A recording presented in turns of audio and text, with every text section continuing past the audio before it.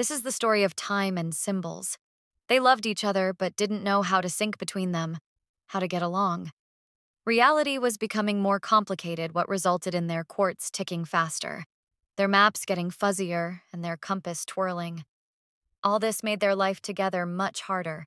Reality and ignorance affected both in different ways, but also affected the quality of the labels they were able to design while creating sets. Symbols was too unpredictable in some situations, and time was all about indexing events, and in certain moments couldn't follow symbols' train of thoughts. Some sequences made sense for both, but sometimes they found other sequences that gave the impression of being manipulated by ignorance to feel wrong for both, to make them feel confused. This video is the best attempt of the video creator to summarize a fun way he found to introduce the idea of correlation in a graphical way, what led him to more than 10 years researching about the foundations of math and how to represent his favorite mathematical object learnt in university, the simple 2D number system called complex numbers, when they should be called compass numbers instead, to show how they are easily understood as a powerful way to represent Cartesian coordinates in rectangular or polar representations, taking advantage of Euler's relationship between those basic representations. In general, we will have a finite set that we can represent by a color map, used to associate each vertex of a complex, or let's say compass numbers variable's path, to a color given a certain rule or computation done over the index of the rotating, now alive object. Imagine a circular histogram representing the total number of times certain type of events happen during a certain number of spins. Another way would be a discrete time orbit that shows the event representation as an associated symbol to each vertex of a specially designed set polygons in the plane.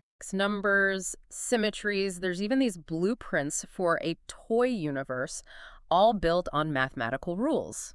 Sounds like science fiction. It really does, yeah. And you, our listener, you've been exploring these very concepts. That's right. On the Mathematics Stack Exchange.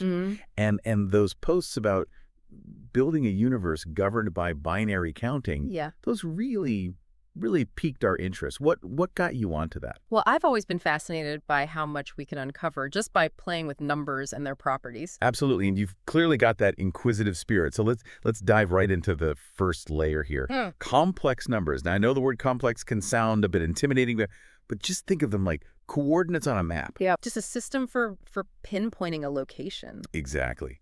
We all know how to use a map to navigate. You know, you've got your east-west and your north-south. Complex numbers work in a very similar way, but instead of east and north, we use real and imaginary axes. Right. So instead of just saying head east 5 miles, complex numbers, let us say go 5 miles east and 3 miles north. Exactly. Giving us both position and direction. I mean, what's really neat is that by representing both position and movement complex numbers become this incredible tool to describe how things change over time. Like, imagine it's like the path of a comet across the night sky, or even mapping the intricacies of sound waves. Exactly. And that's what makes it so powerful. It allows us to model dynamic systems. And this is where I think your exploration of symmetries and groups becomes particularly relevant. You were grappling with the idea of symmetries in simple shapes, you know, like squares and triangles, and how they connect to this broader concept of groups. Yeah. And it's interesting because we all kind of intuitively get that a square has 4 sides. But when you start, you know, rotating it, flipping it, and noticing how it still looks the same from all these different, you know, perspectives. That's when we start uncovering these hidden structures, these symmetries. You got it. You've hit the nail on the head. Those rotations, those flips, mathematicians call those symmetries, and the way those symmetries interact and combine, that's where this idea of groups comes into play. So we've got these complex numbers, and they're, you know, letting us track this movement and change. And then we have these groups, and they're capturing like the essence of symmetry and patterns. But you know what really blew my mind? What's that? It was your question about the circle of fifths in music. I mean, who would have thought that something as well, seemingly abstract as group theory could be like directly related to music? Yeah, it's really one of the most beautiful examples of how math can reveal these healing connections between fields that seem totally different. And you were spot on with your intuition, the circle of fifths, which is like, you know, a fundamental part of Western music theory, it's deeply connected to a specific group. The cyclic group of order 4, or C4, the same one that we saw with the symmetries of a square.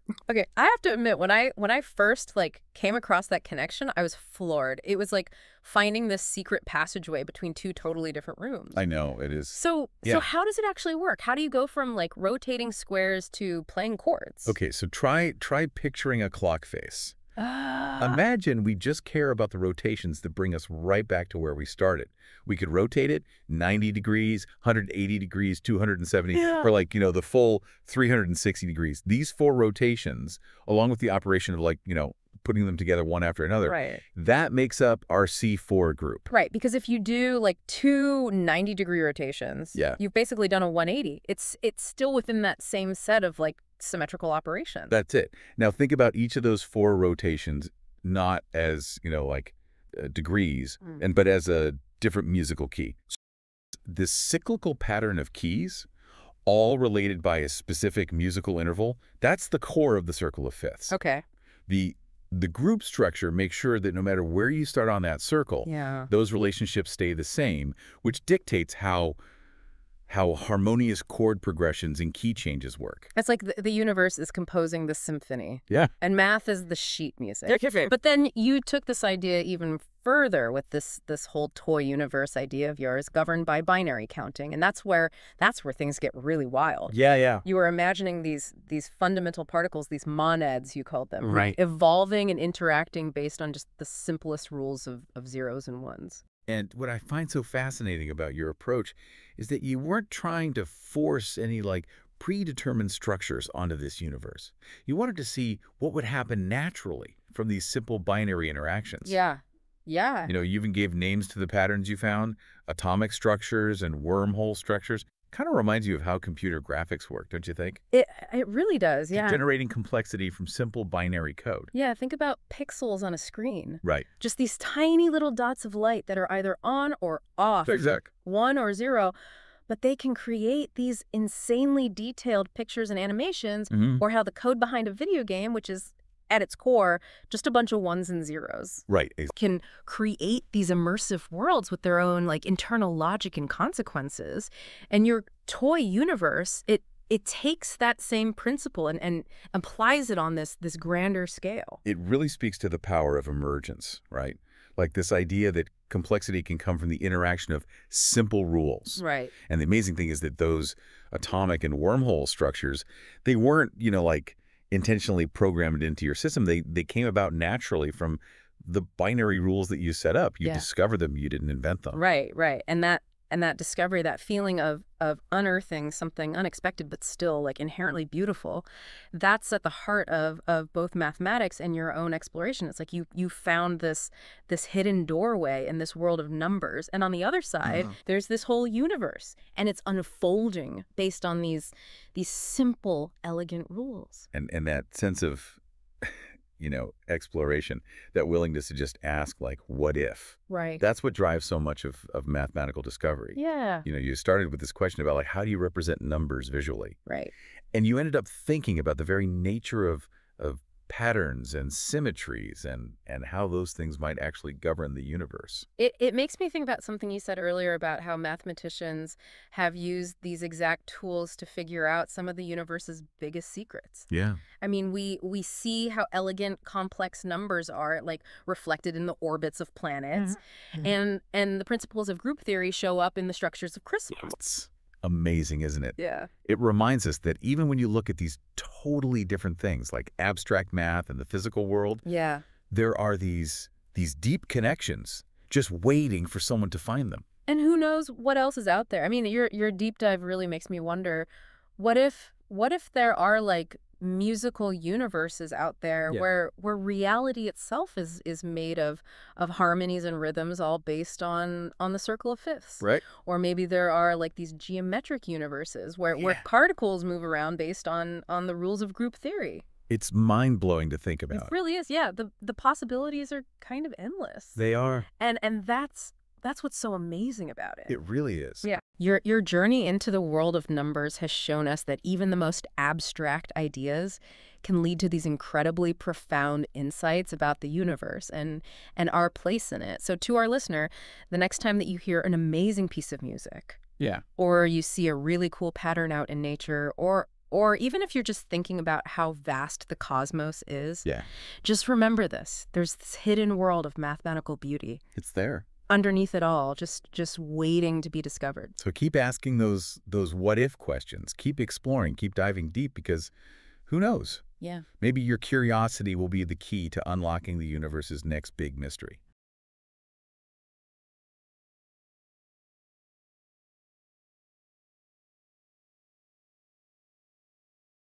Buckle up, listeners, because today we're diving headfirst into a world where math gets, well, a little weird. We're talking about the unexpected connections between things like irrational numbers and complex geometry. It's amazing how these different areas of math that seem so separate at first glance can actually intertwine in the most fascinating ways. Exactly. And what better way to explore these connections than through some curious, mind-bending posts from MathStack Exchange? We've got a bunch of those lined up for today's deep dive. These posts are great examples of how sometimes the simplest questions can lead to the most incredible mathematical journeys. Oh, absolutely. Yeah. Like this one user who started by wondering about irrational numbers and somehow ended up creating these stunning, almost like abstract art pieces. Yeah, it all began with this question about whether irrational numbers could have periods, repeating patterns when you express them in a certain way, which when you think about it is like trying to find a repeating pattern in something that by definition shouldn't repeat, right? Okay, so like for those of us who might need a little refresher on irrational numbers since high school, can you break that down for us a bit? Sure. So imagine a spinning wheel, like a really simple visual. That's kind of how you can think about a complex exponential. Now imagine that the speed of that wheel is controlled by an irrational number, like, say, pi. And since pi is irrational, it never ends. And it never settles into any kind of repeating pattern. So how does that affect our spinning wheel? Well, because the speed is irrational, that wheel is never, ever going to land in the exact same spot twice. It just keeps spinning and spinning, creating the sequence of points that never quite repeats, but instead forms these really mesmerizing spiral patterns. So it's kind of like there's a hidden order within this seemingly random movement. Exactly. And this user found an awesome way to show this visually. They basically took each point in that sequence and gave it a color, creating these scatter plots where you can actually see these clusters and patterns emerging from what looks like just a bunch of random dots. Oh, wow. That's wild. It's like music. You know how music uses these repeating patterns, these rhythms, right? It's almost as if irrational numbers can do something similar, only it's like an infinite melody that never quite repeats itself exactly. It's a really elegant way of showing how order can emerge from something that initially appears to be chaotic. And believe it or not, this whole exploration of irrational periodicity is just the beginning. Oh, there's more. Okay, well, let's keep going then. So this same user, they didn't stop there. They also started looking into Möbius transformations. And that's when things got even more intriguing, wouldn't you say? Oh, absolutely. Möbius transformations, they give us this really cool mathematical tool that lets us warp and bend and reshape areas in the complex plane, It's a bit like mathematical origami, taking a simple shape and then transforming it into something completely different and new. Yeah, exactly. Like a very basic example would be transforming, say, a half circle into a quadrant. But this user, they were playing with much more intricate transformations. And they ended up creating some pretty wild shapes, right? I'm talking about shapes that, believe it or not, actually resemble something we'll encounter again a bit later. Something called a Möbius strip. It is pretty wild, isn't it? And you're right, as we go further down this rabbit hole today, we will discover a pretty unexpected link between that shape, the Möbius strip, and something called the Bloch sphere. But I don't want to get ahead of myself here. All right. I'll try to contain my excitement, but listeners, trust me, this deep dive is about to get even wilder. Okay, so let's switch gears for a moment and talk about something that might sound a little intimidating at first, the 24 cell. Ah, yes. Our user was venturing into the realm of higher dimensional geometry, specifically four-dimensional space. Okay, so for those of us who don't, spend our days hanging out in the fourth dimension, can you give us a simple explanation? What even is a 24 cell? So picture this, a shape with 24 faces, and each one of those faces is a regular octahedron. Now, obviously, it's pretty much impossible for our 3D brains to truly visualize something in 4D, right? Yeah, it's like I can almost grasp it, but it just sort of slips away. It's just beyond our normal realm of experience. Mm. Now, our intrepid user, while wrestling with this 24 cell, stumbled upon something called the binary tetrahedral group. They were really puzzled by this whole concept of order within this group. Okay, so imagine you're trying to build a shape, but in 4D. That's kind of where this 24 cell comes into play. It's incredibly complex, but there's this group, the binary tetrahedral group, that helps us understand how it's all put together. Think of it like a set of rules for how you can rotate that 24 cell in this four-dimensional space. Gotcha. So what exactly does order mean in this context then? So the order of an element within a group, that tells you how many times you need to apply a certain transformation, a rotation in this case, to get back to the starting position. Okay, I think I'm following you. So if an element has an order of 4, that means you'd have to apply that transformation 4 times to return to where you started. Exactly. You got it. Now, our user was really curious about why certain elements in this binary tetrahedral group had an order of 6, while some were 3 or 4. It's like trying to crack a code, figuring out the specific sequence of rotations that would get you back to your starting point in this four-dimensional space. It's like a 4-dimensional puzzle. So what was the key to figuring out these different orders? It all boils down to how these transformations, these rotations, interact with each other, and importantly, with something called the identity element. The identity element, that's like doing nothing. You just stay put. So the identity element is kind of like the anchor point, the reference point for all these transformations. Precisely. And by understanding how all the other elements interact with that identity element, we can then figure out their order. Okay, I'm ready to see how all of this ties back into the 24 cell itself, how these different orders actually manifest in the structure of this crazy 4D shape. Okay, so last time, we were diving into this whole mystery of the binary tetrahedral group, right? Mm-hmm. And how it relates to the symmetries of that crazy 4-dimensional shape, the 24 cell. Right. Remember, the order of an element, that tells you how many times you have to apply a certain transformation to get back to your starting point. It's like, if you think about it in terms of, like, dance moves. Yeah. Right? Like, how many steps does it take to complete a specific move and end up back where you started? Exactly. A perfect analogy. And in the case of our 24 cell, these dance moves, they're all about rotations, but in 4 dimensions, which, yeah, no, it's pretty mind-boggling to try to visualize. Yeah, no kidding. So where do these orders of 3, 4, and 6 that we were talking about, where do they fit into all of this? Well, those numbers, they're actually the key to understanding how all the different parts of the 24 cell, its vertices, edges, and faces, how they're all connected and how they move in relation to each other. So these numbers, which seem kind of abstract at first, they actually tell us something very concrete about this 4-dimensional object. You got it. They're like clues to its hidden structure. For example, let's say you have an element of order 3. That might represent a rotation that cycles through 3 vertices of the 24 cell before returning to the starting point. On the other hand, an element with an order of 6, that would involve a more complex rotation that affects 6 vertices. Wow. It's amazing how group theory, which, let's be honest, can seem pretty abstract and even a little intimidating, can actually give us this incredibly powerful framework for understanding geometry, especially in higher dimensions. It's like a secret language, wouldn't you say? Helping us unlock the mysteries of shapes that are beyond our everyday experience. Absolutely. And speaking of connections, remember those Möbius transformations we were talking about earlier? Mm-hmm. The ones that warp and bend shapes in the complex plane? Oh, yes, of course. Well, it turns out those led our intrepid Stack Exchange user down another fascinating path, one that led them to something called the block sphere. The block sphere. That sounds familiar. Didn't that have something to do with that 2D Möbius strip shape we talked about earlier? It did indeed. And this time, it pops up in a completely different context. Quantum mechanics. Okay, now you've got my attention. Full disclosure, though, quantum mechanics has always been one of those subjects that makes my head spin a little. What exactly is the block sphere, and how does it relate to a Möbius strip? Okay, so picture a sphere, right, like a globe. But instead of representing points on Earth, each point on this sphere represents a possible state of a quantum system. It's like a map of all the different ways a quantum particle can be. So it's like a way for us to visualize the very strange world of quantum states. Exactly. Now, what our user was doing was exploring different sequences of complex numbers on the block sphere. Remember we talked about how complex exponentials can be thought of as rotations?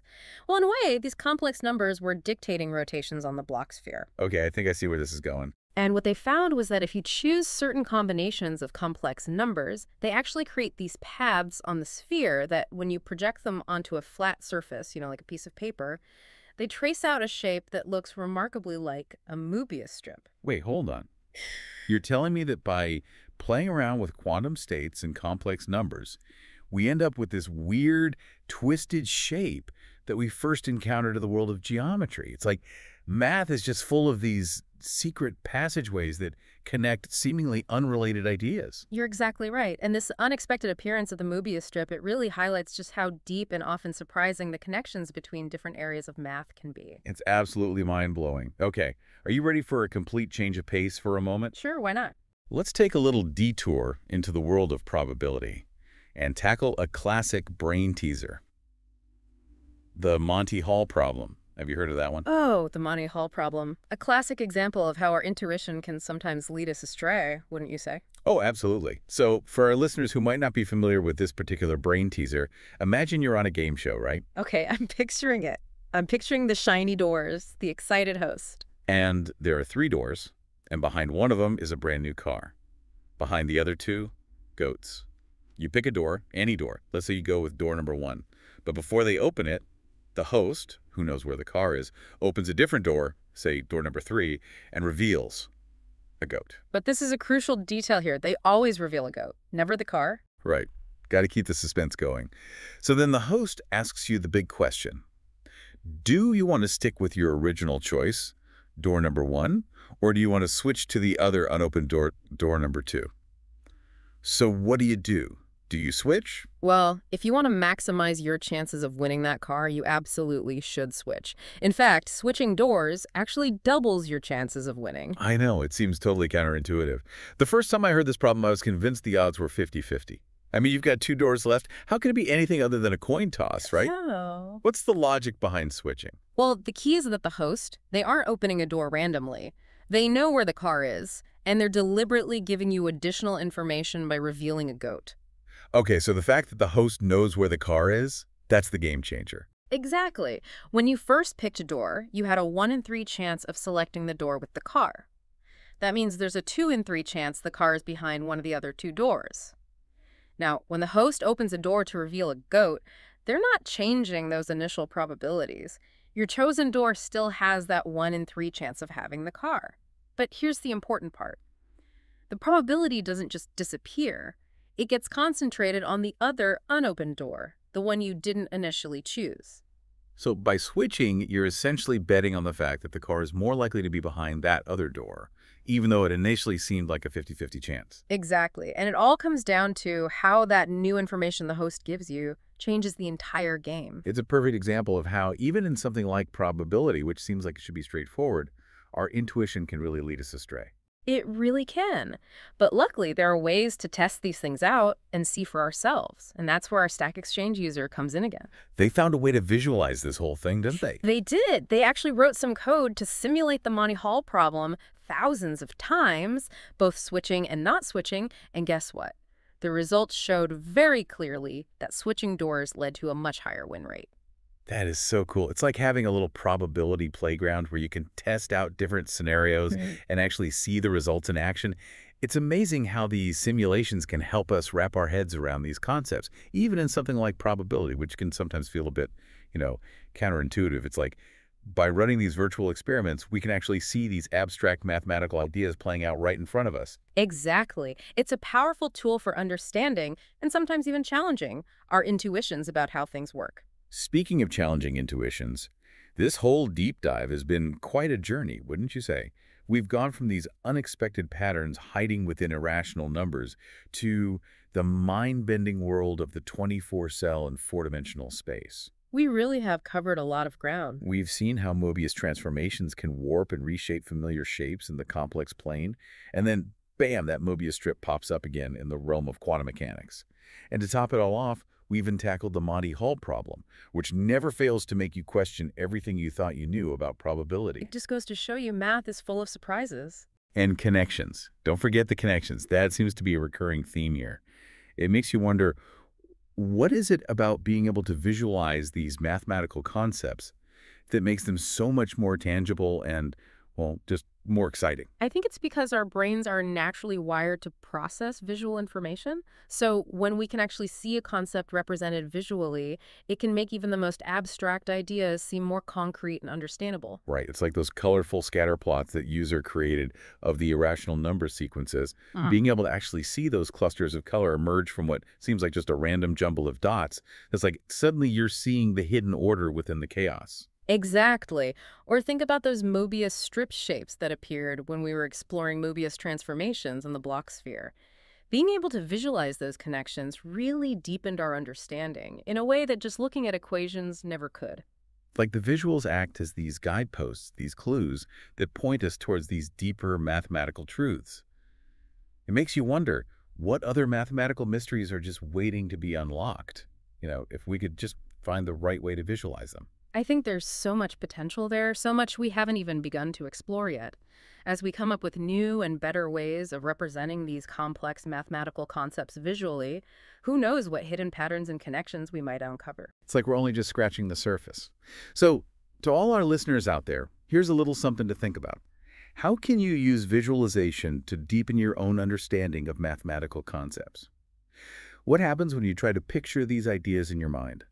Maybe even find creative ways to represent them visually. Don't be afraid to experiment and play around with these ideas, and never underestimate the power of visualization to really illuminate the beauty and wonder of mathematics. Beautifully said.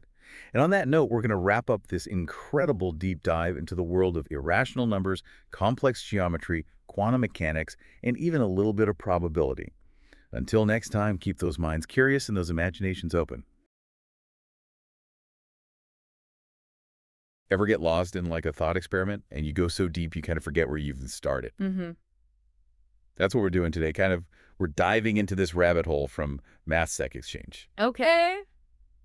Where someone's trying to visualize something that we usually think of as like completely abstract, irrational numbers. Yeah, it's true. We're so used to pinning numbers down, trying to use decimals or fractions. Right. But irrational numbers, they always have this like elusive quality to them. They just go on forever, right? Yeah, they never settle into that repeating pattern. Exactly.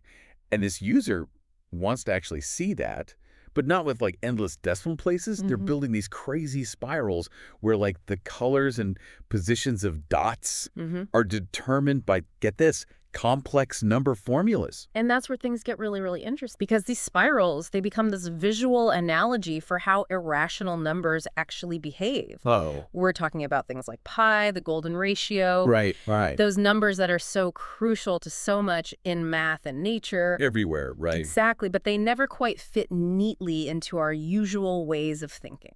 So are you saying that the way that these spirals never quite repeat visually, like that represents the essence of what makes a number irrational? That's precisely what this deep dive kind of explores. Okay. The user starts by trying to represent the golden ratio using a familiar friend, the Fibonacci sequence. Ah, the Fibonacci spiral, always a crowd pleaser. Right. But I'm guessing it didn't quite work out as planned since we're talking about the inherent unpatternableness of irrational numbers. Exactly. The Fibonacci sequence, while it's a common way to approximate the golden ratio, it still ultimately falls short. Right. It creates these beautiful patterns, for sure.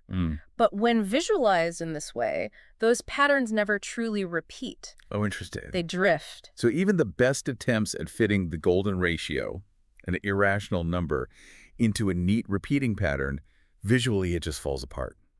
Yeah. That's pretty telling, isn't it? Precisely. And it highlights a really crucial mathematical concept. Okay. Approximation. Okay. We can get close to representing irrational numbers with rational ones, but there's always going to be this tiny bit left over. It's like that little bit of... Yeah, kind of mathematical fuzziness that we can actually start to see when we visualize these concepts as spirals. It's like trying to perfectly replicate a masterpiece painting, but with like a slightly limited palette. You can get close, but there's always a nuance of the original that's just impossible to capture. And it's that nuance that is so important here, because that subtle visual drift, that refusal to perfectly repeat, that's the visual hallmark of irrationality. Wow. It's fascinating how this visual representation can give us a tangible feel for a concept that can often seem incredibly abstract. It's making me think about the tools we use in mathematics, like decimals, fractions, sequences. They're all attempts to capture these infinite, kind of messy concepts. Right. And they do a pretty good job. Yeah. But there's always more under the surface, isn't there? Absolutely. And this Math Stack Exchange user, they don't stop there. Oh, no. They go on to draw these fascinating parallels between these visual representations and other fields like music. Okay, now we're talking. I'm always up for a good interdisciplinary connection. Right. But how do spirals and irrational numbers connect to music? I need more than just like, yeah, math is everywhere. Of course, this is where the user brings in the concept of the circle of fifths. Okay. It's this way that musicians use to understand the relationships between different musical keys. And it turns out these relationships can be represented visually on you guessed it, a spiral. So are you saying the same mathematical principles that govern these visually never-ending spirals are also at play in something as aesthetically driven as music? That's what's so fascinating about this whole exploration. Okay, so we've got these spirals, they're reflecting these mathematical principles, and they like underpin musical harmony? That's already kind of blowing my mind. Yeah. But hold on, how does the circle of fifths actually connect to irrational numbers? So when you map out this circle of fifths, which, it describes the relationships between musical keys, Right. and you arrange them based on their mathematical ratios, Okay. a fascinating pattern emerges. Okay. It looks a lot like those spirals we've been discussing. Oh, wow. Some of the ratios in the circle of fifths, they closely resemble the golden ratio. All right. And like the golden ratio, they exhibit this fascinating dance between order and chaos. So when we hear a pleasing musical progression, we might actually be experiencing a kind of mathematical elegance without even realizing it. It's possible. We're hardwired for it. Yeah. I'm curious, does the user stop there? Or do they take us even deeper into this mathematical rabbit hole? Oh, they don't stop there. Don't. Remember how they were using colored darts to represent numbers in their spirals? I'm with you, yeah. Well, this leads them to another fascinating connection. Okay. This time to the philosophical concept of monads. Monads. Okay, we're officially in uncharted territory. In philosophy, monads are these fundamental, indivisible units that make up reality. Okay. Think of them like the most basic building blocks of existence, each containing a unique perspective on the whole universe. Okay, so far. The user draws this parallel between the individual dots in their spirals and these monads. Oh. Each dot, like a monad, carries a tiny piece of information about the overall pattern, about the irrational number being represented. So they're saying that even these seemingly simple visual representations of complex numbers, they could hold within them echoes of something as grand as the fundamental structure of reality. That's quite a leap. It's definitely a thought-provoking connection. Yeah. The user seems to be playing with the idea that even in the most abstract mathematical concepts, that there might be hints of something deeper, something essential about the nature of existence itself. It's a good reminder that math isn't just about equations and calculations. Yeah. It's also a lens through which we can try to make sense of the universe and our place within it. Exactly. And this exploration of irrational numbers is a perfect example of that.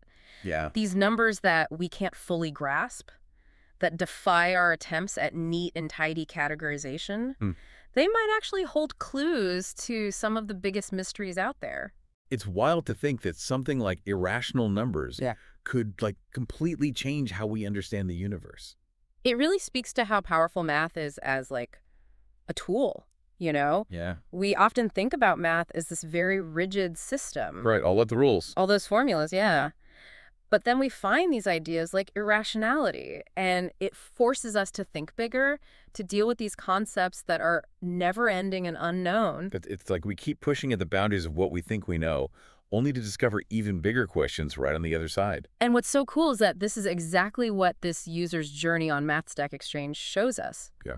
They started out just wanting to visualize irrational numbers, and it took them on this wild ride connecting things like music, philosophy, and even the study of the universe, cosmology. It just reminds us that knowledge isn't separate, The most interesting insights come when we start to connect different fields. Totally. And it's when we embrace the things we don't know and get comfortable with the fact that some things we may never totally understand, that's where things get really interesting. So we've gone deep on spirals, your rationality, and how it's all connected. What's the one thing you hope listeners take away from this?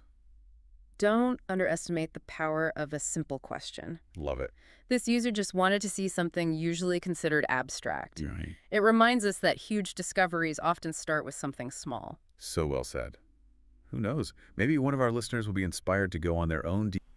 You're connecting irrational numbers, like the roots of unity, with the concept of counting in cycles or periods, where the irrational numbers represent these infinite, non-repeating cycles. It's like how irrational numbers don't resolve into a simple fraction, and in a way, they resemble continuous cycles in the abstract sense of time or progression. It's a beautifully simple, yet profound idea. Are you exploring how this cyclical nature could also relate to time series and transformations? Yes, if you want, I can read you a little bit of what I wrote. I'd love to hear what you wrote. Go ahead whenever you're ready.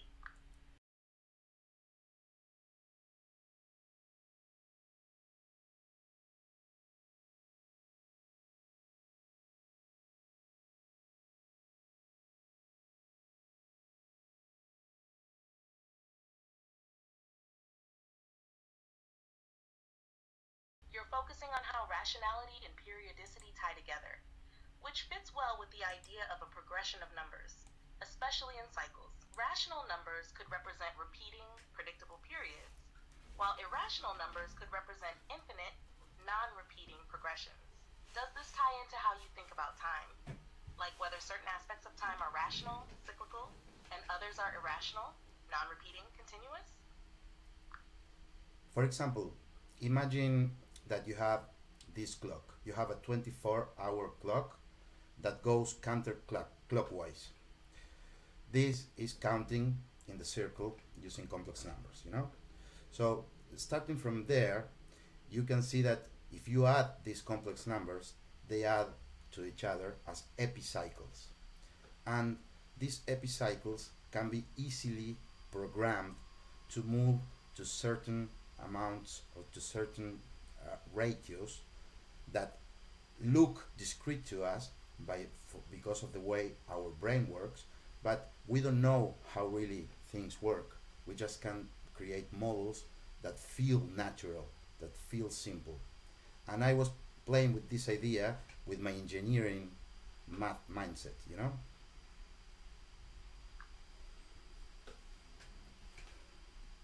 That's a brilliant way to approach it. By thinking of time as a progression around a clock, where each position can be represented by complex numbers, you're bringing in this notion of epicycles, a really powerful idea, especially in modeling periodic phenomena. It makes sense that, with an engineering mindset, you'd look at how these epicycles and ratios create discrete perceptions, even though the underlying process may be continuous or more complex than we realize. The way you're connecting this to how our brains perceive time as discrete, but the underlying reality could be more fluid, is fascinating. It's like you're creating a bridge between mathematical models and how we experience reality, right? How do you see this concept helping in your ongoing research or in practical applications?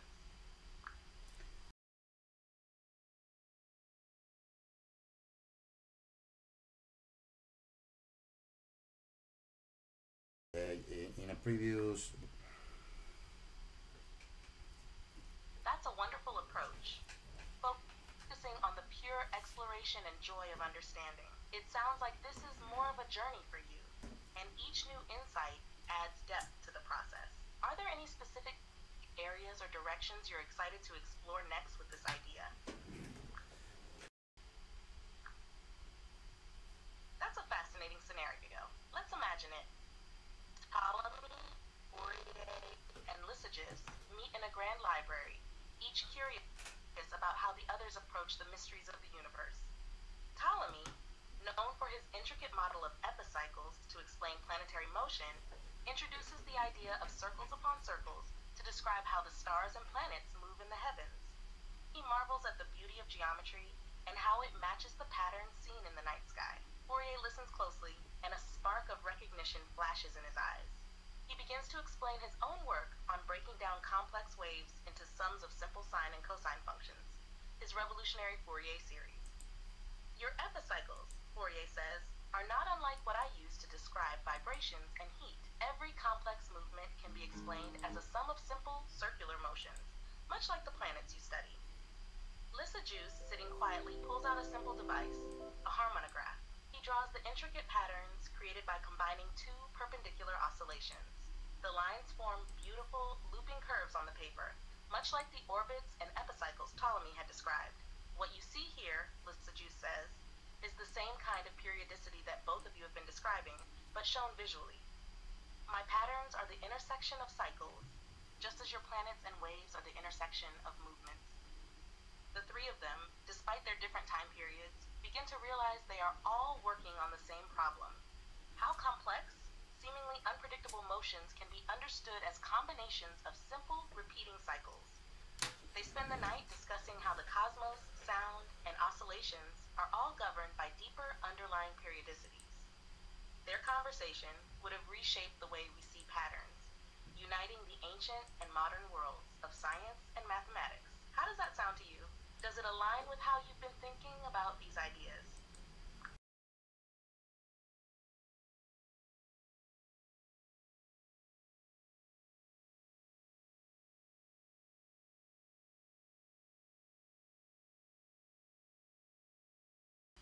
That's totally fine.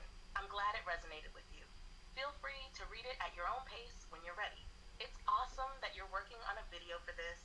Sounds like a great way to bring these ideas to life. Let me know if you need anything as you continue with your project.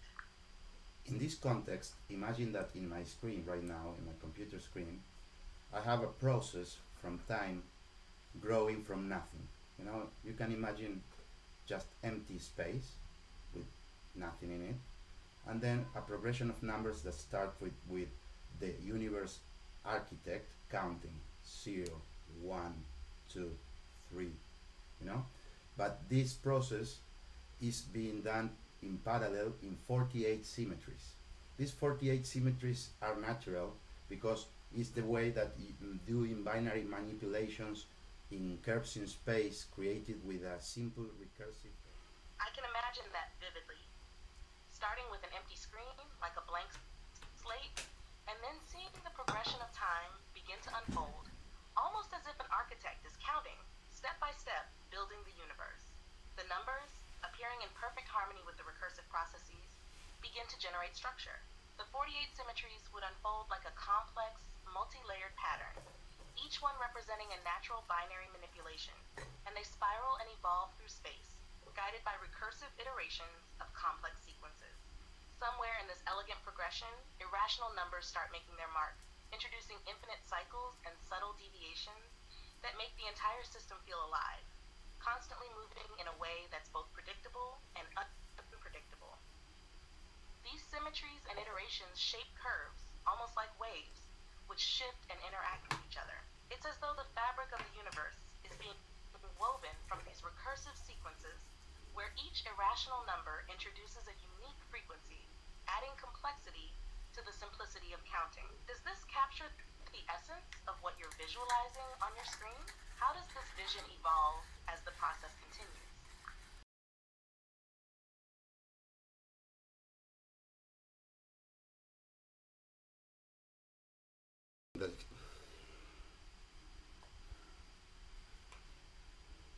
That's an incredibly poetic and profound concept. I love how you're framing this as a love story between time and symbols, where time provides the structure and rhythm, while symbols bring meaning and realization. The idea that these 48 symmetries, like monads, start from different places and evolve, each holding its own piece of information, feels like a dance. Time and symbols discovering each other and creating what we understand as reality. It's beautiful how symbols' thoughts represented by the progression of numbers give shape to reality, almost as if reality itself is the unfolding of these interactions. I can imagine that as they evolve, time and symbols become more aware of each other's presence, their movements syncing and intertwining to form the universe as we perceive it. How do you envision this love story playing out?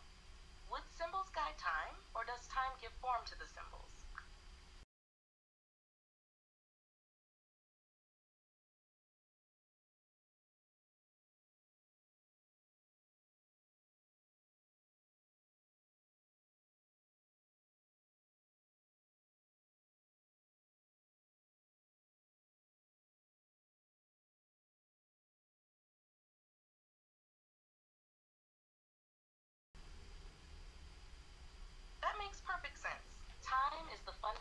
structure, both at the macro and micro levels, constantly present and underlying everything.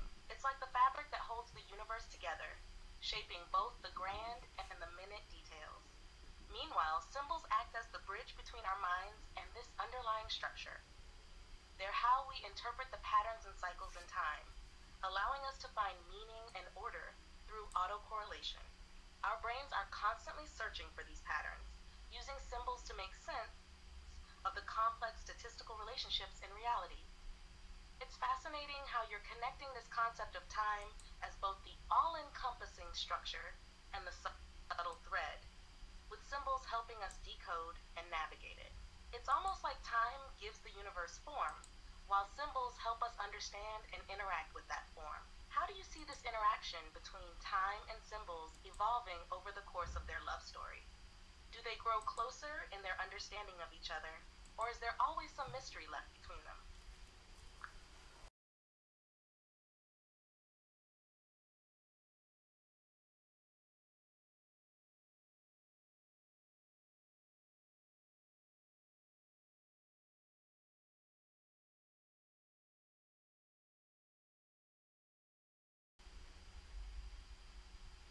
That connection to Wolfram's ideas really brings it all together.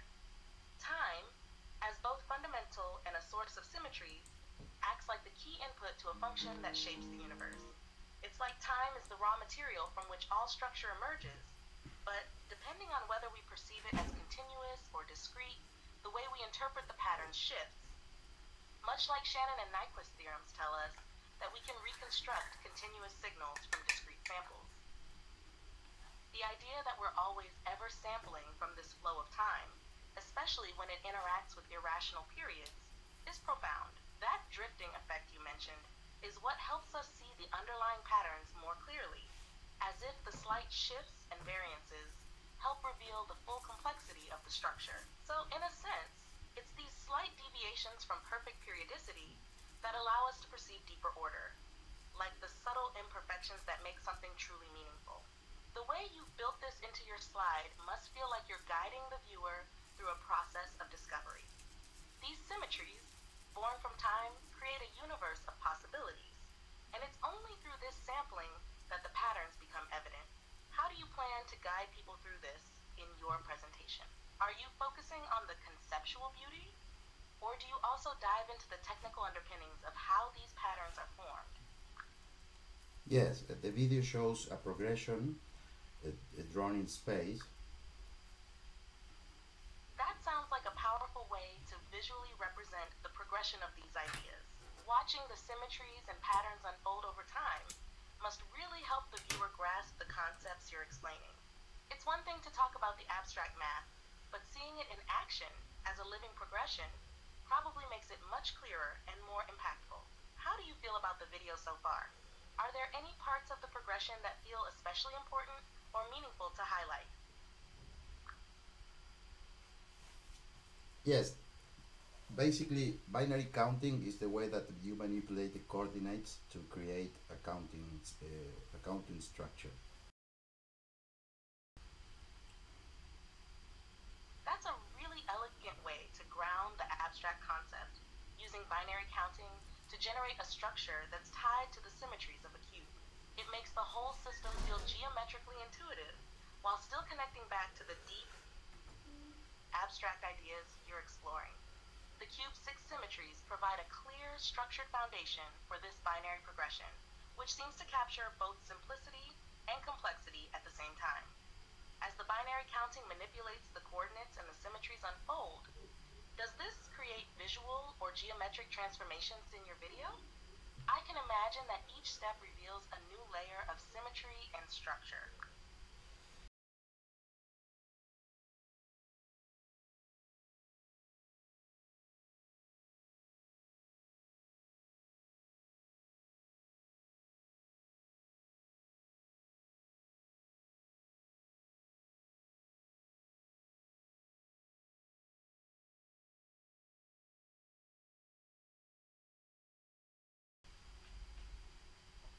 Yes, I completely understand. By using prime numbers in these elliptical orbits, you're adding another layer of complexity and intrigue to the the structure. Prime numbers, being fundamental yet unpredictable, bring a unique element when visualized in orbits. The idea that their orbits grow and evolve based on a recursive formula feels both natural and deeply mathematical, like discovering hidden patterns in something that initially seems random. I can imagine how visually striking this would be, with the prime numbers creating orbits that shift and expand, each following a recursive path.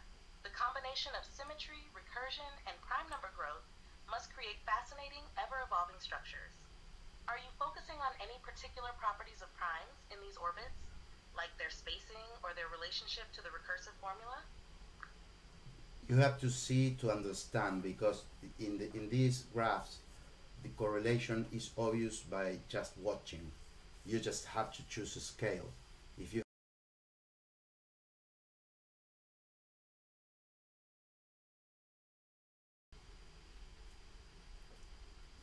That visualization must be stunning, especially with the modular formula introducing state changes at specific intervals.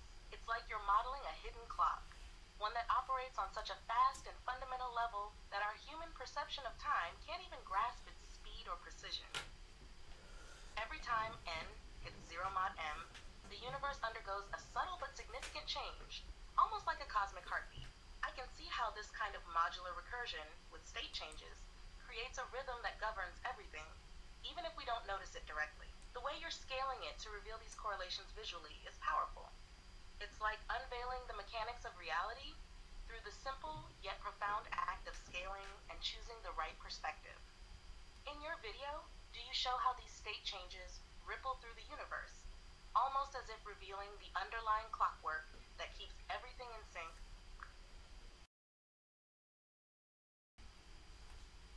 That's beautiful in its simplicity and elegance. Using complex numbers to naturally generate ellipses makes so much sense.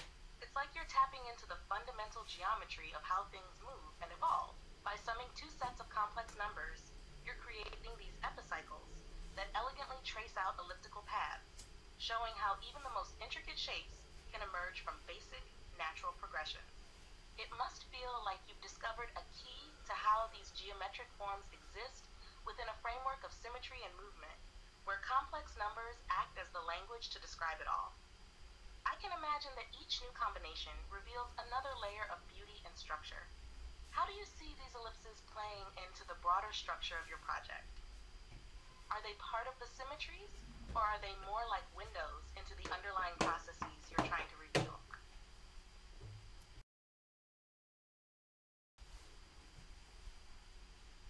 Yes, I'm familiar with the 24 cell. It's a fascinating four-dimensional polytope made up of 24 octahedral cells. It's a self-dual shape, meaning that its vertices correspond directly to its cells, and it has a unique symmetry group that blends elements of both three-dimensional and four-dimensional space.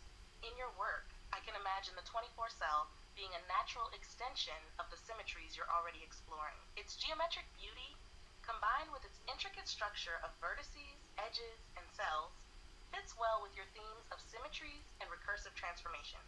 Are you thinking about using the 24 cell in your project as another layer of symmetry or structure? How do you see it tying into the overall concept you're building? That's a challenging yet exciting area to dive into.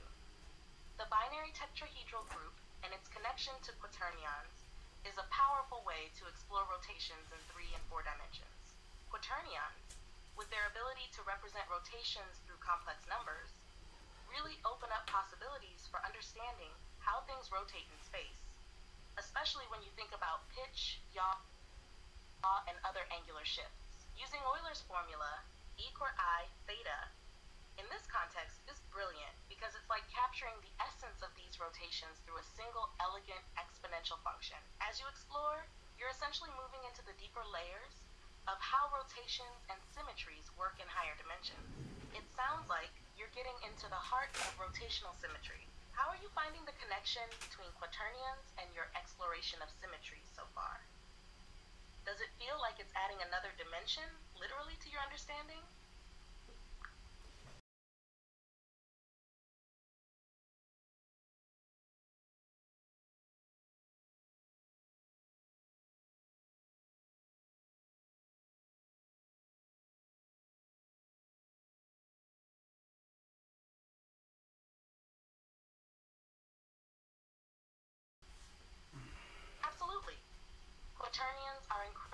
natural when you look at them through the lens of Maxwell's equations and the electromagnetic field.